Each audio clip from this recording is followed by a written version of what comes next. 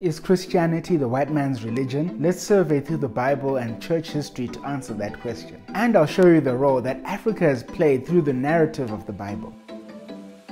To say that Christianity is a white man's religion, it implies that either Christianity was made by the white man or it was exclusively made for the white man. This can't be further from the truth, so stick to the end to find out the real roots of Christianity. Let's start in the beginning. God creates the world, but the narrative centers around the garden that God planted, the Garden of Eden.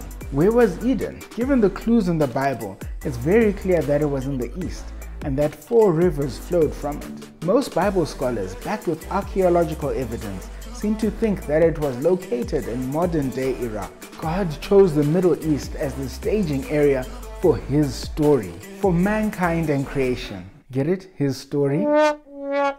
Fast forward a few generations and we come across a man called Abraham, the father of faith. He's recognized as the father of faith for Judaism, Christianity, and Islam. Again, God calls out Abraham from the Ur of Chaldeans, which is in modern-day Iraq, and tells him to go to a place that is set out just for him, the Promised Land in Canaan, which is in modern-day Israel and Palestine. And Africa plays a large role in the narrative, even from Genesis. Abram flees to Egypt escaping famine, and some Jewish scholars even suggest that Abram spent 10 years in Egypt being well looked after. Funnily enough, when Isaac, Abram's son, faces famine, he also wants to run away to Egypt, but God tells him not to, which shows that Egypt was the place to run to in a time of famine, as we'll discuss later in this video. On a side note, did you know that the Egyptians spoken about in the Bible would have been dark-skinned people and not those that we see portrayed in films, etc. The Arabs only arrived in Africa in a big way in the 6th century AD. When you see Egypt and other African countries mentioned in the Bible,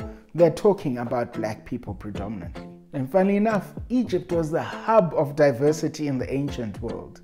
The funny thing is that it's actually well documented that in the ancient times, race wasn't much of an issue. Funny enough, racism is actually relatively a new phenomenon in our journey as human beings. If you're getting any value from this video, hit the like button.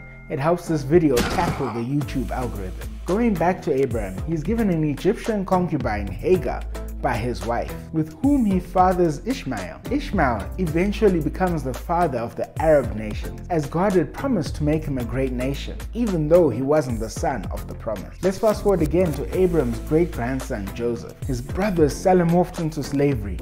But guess where? Egypt. Even though Joseph is falsely incarcerated, God allows him to slowly rise up in the ranks to the point where he becomes the sort of prime minister of Egypt, positioned well once again to rescue God's people from famine. It is in Egypt that the family of Israel took refuge. Unfortunately, they overstayed their welcome and ended up being slaves in Egypt. Africans holding the Israelites as slaves for about 400 years? Then God raises up Moses, who is educated and raised by the Egyptians. He is the one to bring freedom to God's people. Then eventually, after 40 years, they finally make it home to the Promised Land. Now, why am I sharing all this? The roots of Christianity as a world religion are not founded around any Western nation or any Western ideology. The roots are firmly Middle Eastern, surprisingly with a lot of African influence and involvement. This is well documented, with history going back over 6,000 years. Now when we jump ahead to the New Testament, that is when we see the Western Hemisphere get involved in the narrative of the Bible, but not as bastions of righteousness, but rather the antagonists. Similar to the Egyptians in the time of Moses, the Roman Empire has got Israel under subjugation. They are under Roman rule, or should we say, Italian rule. Say what? And this is not the first time that Israel has fallen under Western control. The Greeks or Hellenists under Alexander the Great invaded Israel, and Israel was under their rule and territory for about 269 years. This is during the intertestamental period, which happened to be another 400 years where God was silent. This is the period between the end of the Old Testament and the beginning of the New Testament. The Jewish people in Jesus' time were looking forward to a Messiah who would come up and free them from colonization by the Romans. Unfortunately, that's not what they got.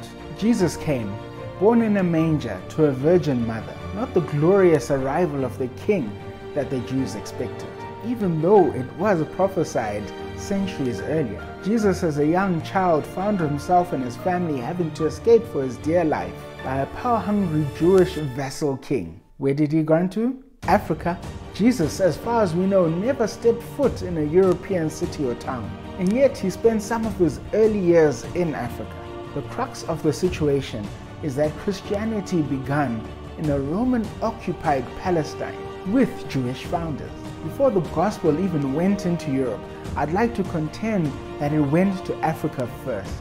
As you may or may not know, an African called Simon of Cyrene was actually forced to carry Jesus' cross with him to Golgotha. And after Jesus resurrected and ascended into heaven, Philip miraculously got the opportunity to preach the gospel to and baptize a man from Ethiopia.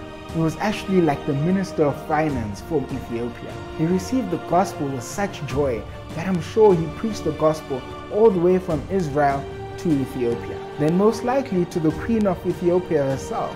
Maybe that's why, to this day, Ethiopia has one of the oldest Christian communities and Christian churches.